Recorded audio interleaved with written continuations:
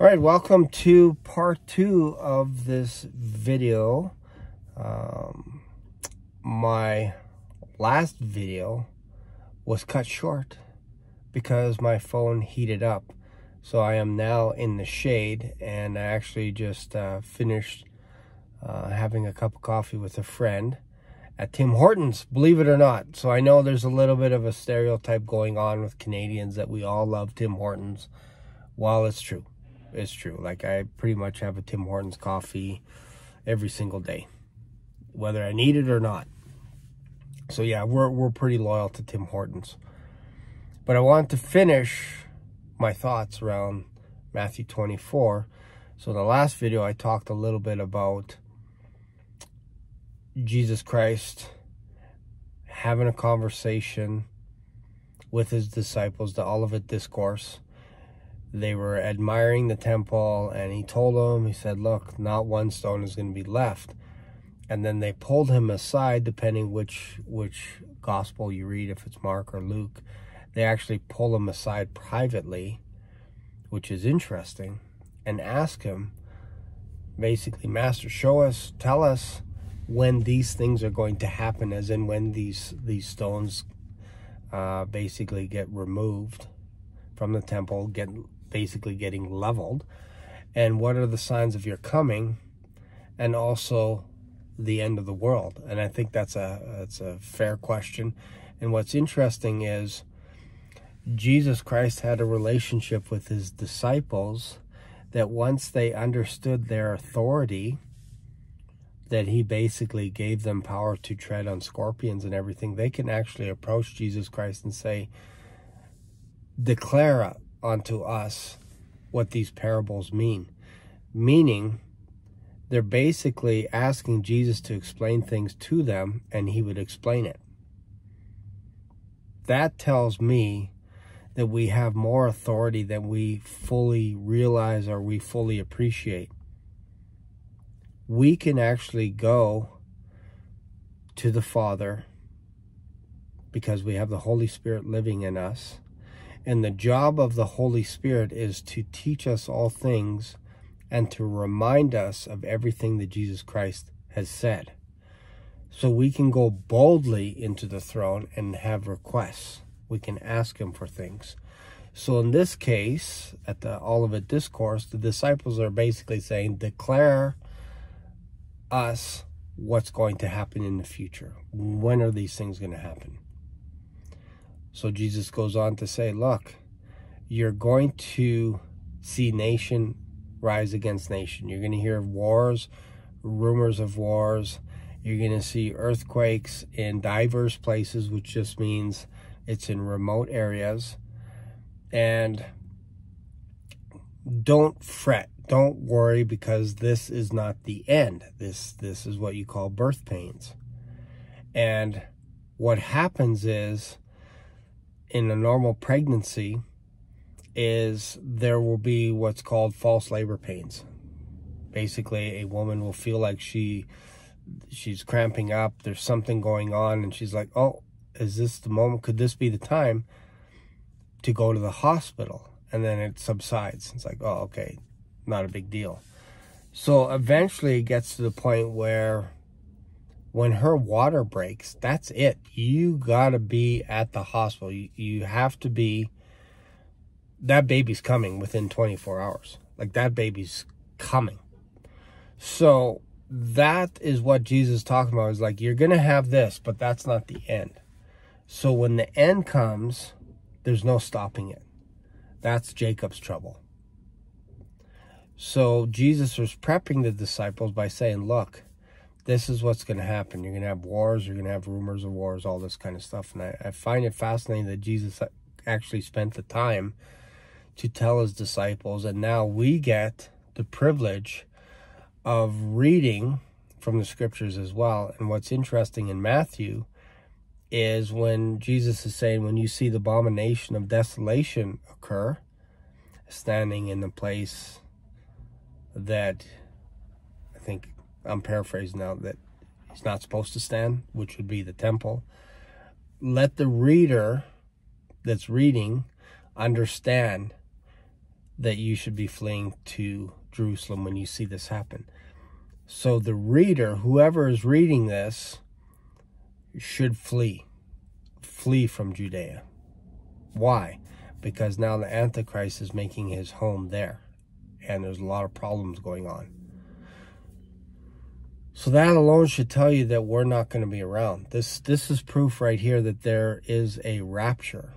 The one verse that Jesus says, and the writer of Matthew actually put in parentheses, let the reader that readeth understand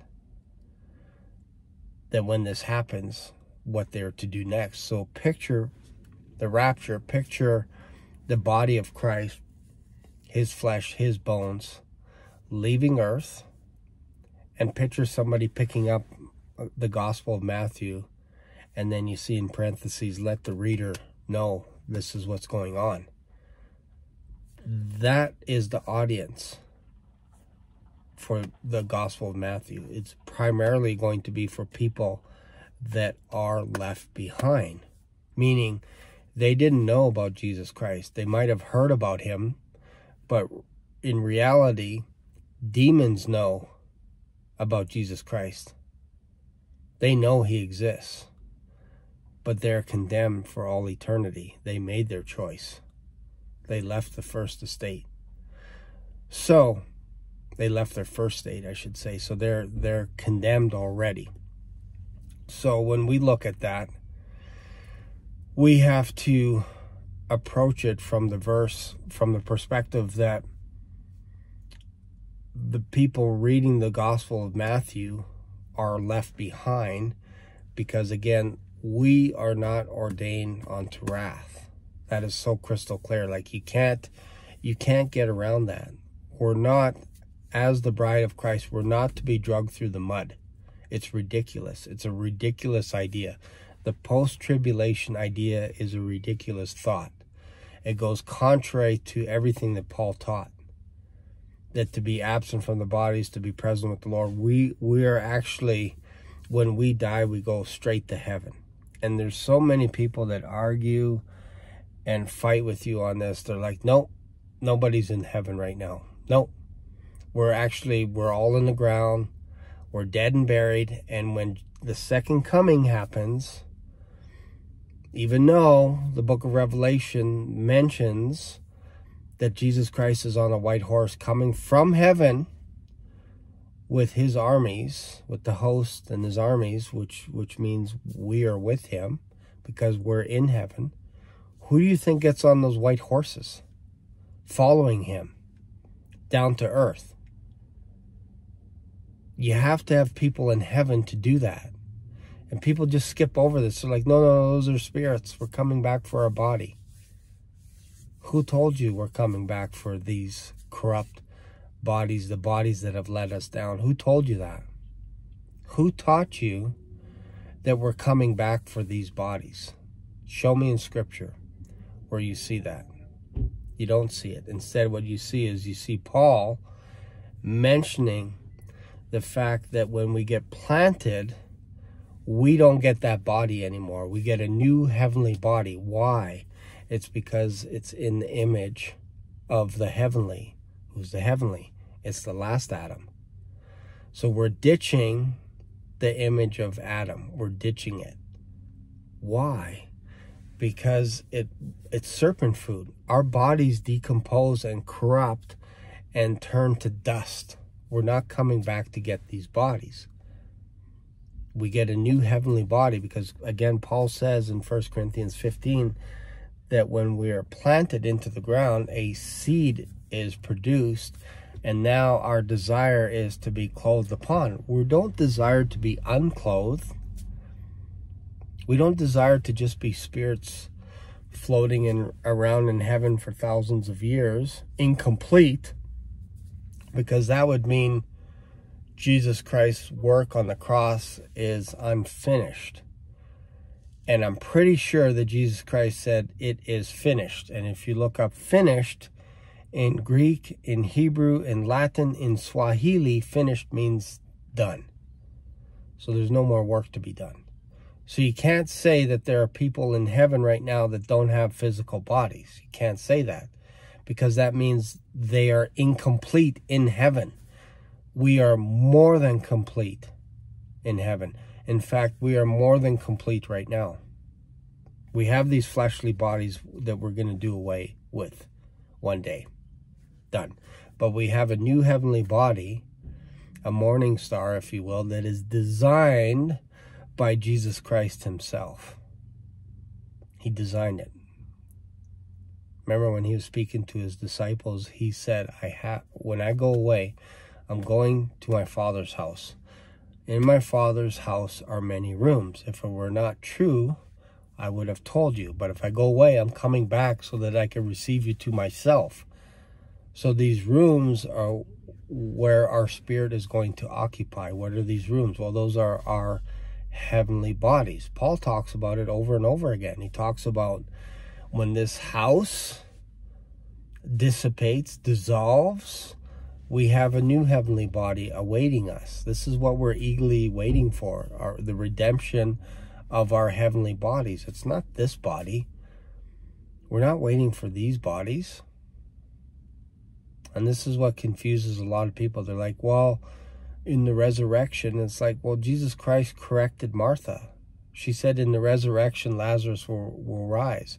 And Jesus said, I am the resurrection. I am the light. I am the day. I am the last day. I am the first day. If you have the day, you have the light. Jesus is the light. So, when Jesus is telling this to his disciples, he is prepping them. He's letting them know that, hey, one day I am coming back for you. I'm coming back for you. And then Jacob's trouble is going to commence for 7 years. We know this. We know this. And the devil's going to realize after the abomination of desolation, after he gets kicked out of heaven, that he has a short time. 3.5 years. And then he gets tossed into the lake of, he gets actually tossed into a bottomless pit for 1,000 years for a short season. So Jacob's trouble is not for Christians. It's not for the church. Jacob's trouble came about because Israel wanted God to leave them alone and treat them equitably, fairly, equally. Meaning, they were accusing God of putting a hedge around other nations and not them. Saying, you're not fair. You're not being equal. Those people are evil and you're not wiping them out, so you're not fair. You're not being fair because you're keeping those people alive that are wicked. So you're not a fair God. And God's talking to them, I think it was through Jeremiah, saying, I'm not fair. You're not fair. You're saying I'm not fair because I'm not destroying all these nations around you because they're wicked. So if I use that same recommendation by you, you won't last a second. Why? Because you're not righteous. So don't tell me that I'm not being fair. I am being more than fair. In fact, I'm going to show you how much more fair I am. I'm going to not save you because you're righteous. I'm going to save you because my son is righteous. And I am going to accept him as the perfect sacrifice. I'm going to justify you because of what my son did. I'm going to create a new covenant, not the same covenant that I created with your fathers. I'm going to do a new thing, which is I'm going to circumcise their heart, and I'm going to write all my laws on their heart, and they will worship me, and I will worship them. I will be their God, and they will serve me, and I will unite two nations. This is in Ezekiel 38, 39. 2 nations will become one. Northern Israel, also known as Joseph, a branch, and then Judah. And I'm going to put those 2 nations together. They will no longer be 2 nations. They will be 1 nation under God, and I will be their shepherd. Who's the I? It's Jesus Christ. Jesus Christ will be their shepherd. Jesus Christ is the branch. So this is the plan that was predestined before the foundation of the world, that God had a plan in place to work everything out so that he could save the world. John 3:16. For God so loved the world, that whosoever believeth in him shall not perish, but have everlasting life. This is what God is up to. This is what God is doing. And he justifies us because of what his son Jesus Christ did on the cross. He died for our sins. He nailed all of our iniquities, past, present, and future. All in Hebrew, in Greek, in Latin, in Swahili, is everything. It's all. All is all. So he nailed all your sins, all your iniquities. So you can't out-sin his grace. You can't do that. It's impossible. You can't out-sin his grace. You can't do it. Can't be done. So, because of that, God justifies us because of what his son did, not what Israel did, not what we did. And he passed all judgment onto Jesus Christ, as in Jesus Christ is the judge. He's the ultimate judge. And he's not judging his church. He's not judging his body. And we are sealed by the Holy Spirit. So now you have God the Father, God the Son, God the Holy Spirit on our side. So I asked the question, who can separate us from the love of God? No one can. Angels, people, man, no one can separate us from his love. So once you understand that, once you understand God's character, who we are in Christ, our identity in Christ, there's so much that is planned for us. There's so much. We just can't see it fully because we're too busy spending time worrying about all these things that are going to come one day upon the earth. And Jesus said, don't worry. Just pray that you're counted worthy to escape. What does escape mean? It means to leave your garment behind. Escape. That's what escape means. Joseph escaped Potiphar's wife. He left his cloak behind because he didn't want to sleep with her. He fled. He fled. That's what escape means. Escape means avoiding destruction. It is an escape plan for the church, for the body. It is definitely 100% an escape plan, and that is okay. Jesus has provided a way for the world to escape his wrath. What is that? That's knowing who he is, who Jesus Christ is on a personal level.